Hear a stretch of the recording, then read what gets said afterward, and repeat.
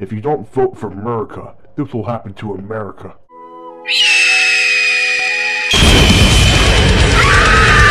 With your help, we can prevent this disaster from happening. If you vote for me, I will shut up the government shutdown, employ the unemployed, and give women a choice whether to abort or not to abort. As you can see, I have a history of meeting with elected officials, so I know how to run a government. Take a look at how these famous people love Murica.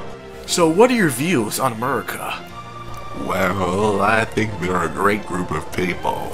So what are your thoughts on Murica? I think they're great.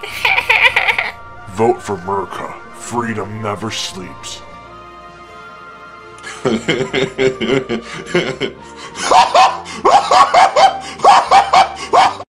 I'm Barack Obama, and I approve this message.